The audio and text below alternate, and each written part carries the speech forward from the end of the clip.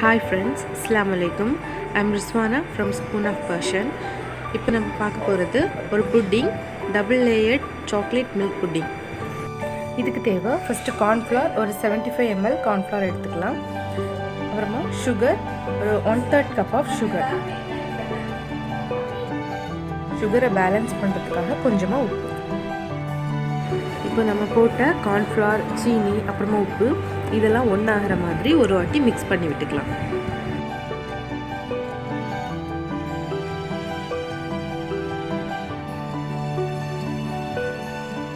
இப்போ நம்ம ஒரு பவுலில் எக் ஊற்றிக்கிறோம். அந்த எக்கு கூட ஒரு 2/3 கப்பு மில்க்கு, அப்ராக்சிமேட்டாக ஒரு 160 ml இருக்கும். ரெண்டும் சேர்த்து நல்லா மிக்ஸ் பண்ணிக்கணும்.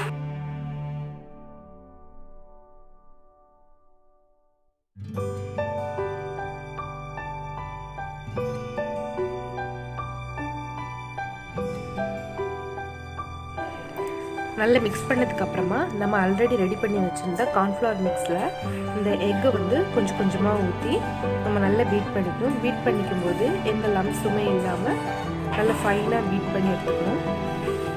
நீங்கள் பீட்டாக இருக்குன்னா பீட்டர் வச்சு கூட நல்லா அழகாக பீட் பண்ணி எடுத்துக்கலாம்.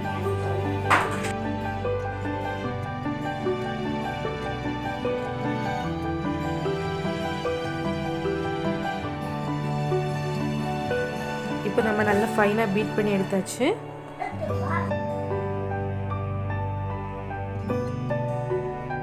இப்போ நம்ம ஸ்டவ்வில் ஒரு பேன் வச்சுட்டு அதில் ஒரு 2 கப் மில்க் வந்து பாயில் பண்ணிக்கணும்.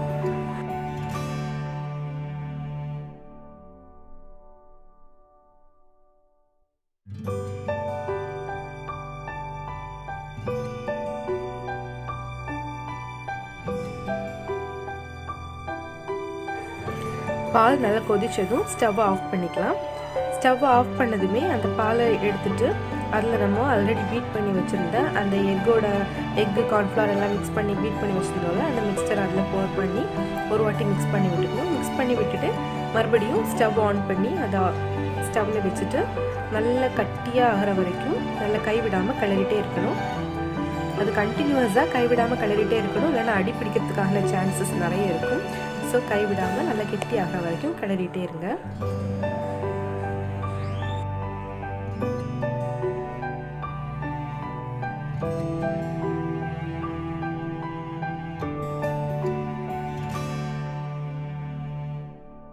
இதுதான் நமக்கு தேவையான கரெக்டான கன்சிஸ்டன்சி.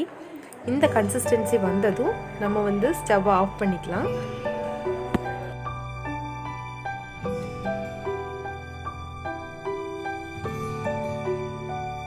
நம்ம ஸ்டவ் ஆஃப் பண்ண அப்புறமா நம்ம பண்ணி வச்சுருந்த புட்டிங்கை வந்து 2ஆக டிவைட் பண்ணணும். 2 ஈக்குவல் ஹாஃப்ஸாக டிவைட் பண்ணிவிட்டு ஒன்றில் வந்து நம்ம மில்க் புட்டிங்காக யூஸ் பண்ண போகிறோம், இன்னும் வந்து சாக்லேட் மிக்ஸ் பண்ணி அதில் தான் நம்ம சாக்லேட் புட்டிங் ரெடி பண்ண போகிறோம். ஸோ 2ஆக டிவைட் பண்ணி வச்சுக்கணும்.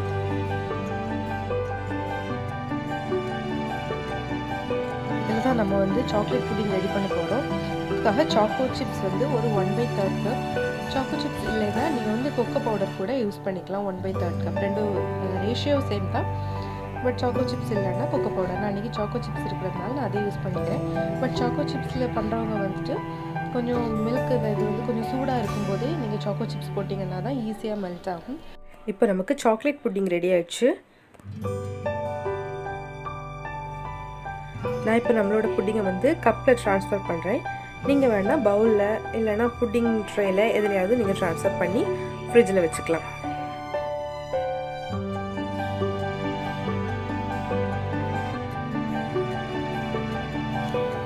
ஒரு லேயர் ஊற்றுறதும் நீங்கள் வந்து கப்பை லைட்டாக ஷேக் பண்ணி வச்சுக்கோங்க. அப்போ தான் கரெக்டாக அது லெவல் ஆகும். அப்படி லெவல் ஆனால் தான் நெக்ஸ்ட் லேயர் நீங்கள் ஊற்றும் போது கரெக்டாக செட் ஆகும்.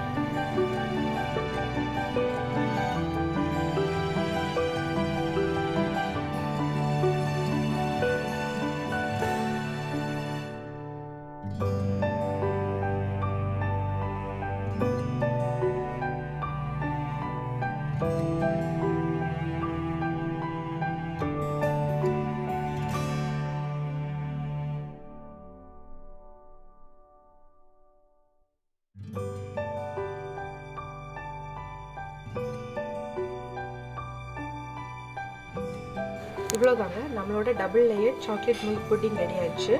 நீங்கள் இதை டபுள் லேயராக ஊற்றிக்கலாம், இல்லைனா லேயர் பை லேயராக கூட ஊற்றிக்கலாம். ஸோ எல்லோரும் கண்டிப்பாக இது ட்ரை பண்ணி பாருங்கள். ட்ரை பண்ணிவிட்டு எப்படி இருக்குன்றதை கமெண்ட்ஸில் சொல்லுங்கள். ஸோ எல்லாருக்கும் இந்த வீடியோ பிடிக்கும்னு நினைக்கிறேன். பிடிச்சிருந்ததுன்னா லைக் அண்ட் ஷேர் பண்ணுங்கள். And my channel spoon of பேஷனை மறக்காமல் சப்ஸ்கிரைப் பண்ணுங்கள். தேங்க்யூ. அஸ்ஸலாமு அலைக்கும்.